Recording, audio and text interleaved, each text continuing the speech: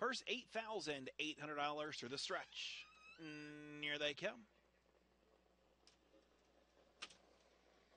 The rough and pacing except for the 8. Have to look at that Fanny. And crossing over out there with the lead, it's Fever's Last Cruise. Up on the outside is Still Owing, also leaving well, Dragon's Last. Circling the turn to the backstretch, Dragon's Last moves up on the outside, and Dragon's Last is first.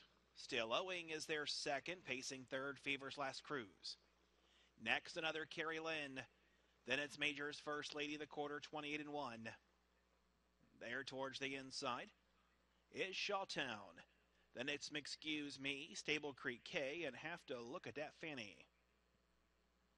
As they move around the turn, Dragon's Last has them out there by a length and a half. Still Owing in second, Fever's Last Cruise in third.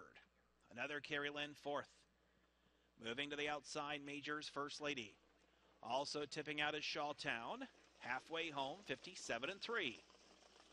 Stable Creek K is along the outside. Then it's M'Excuse Me and Have to Look at that Fanny.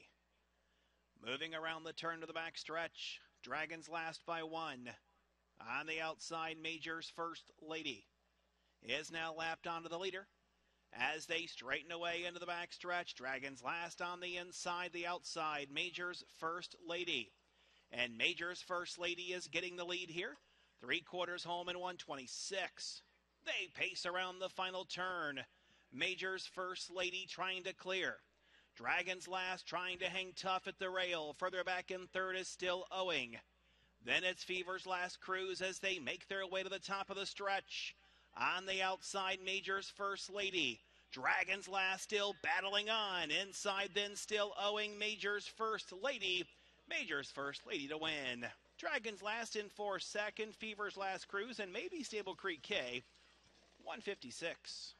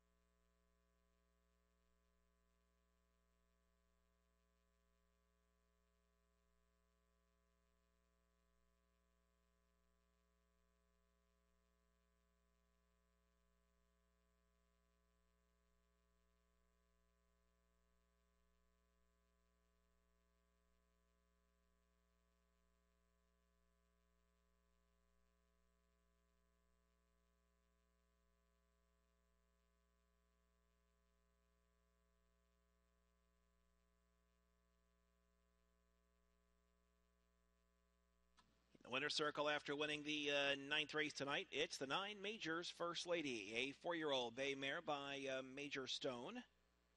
At a Quail by 6 of Diamonds and by VIP Internet Stable and Leah Rhodes. Bill Rhodes trains. Aaron Merriman is in for a triple 156. That establishes a lifetime mark for the winner in career race 67.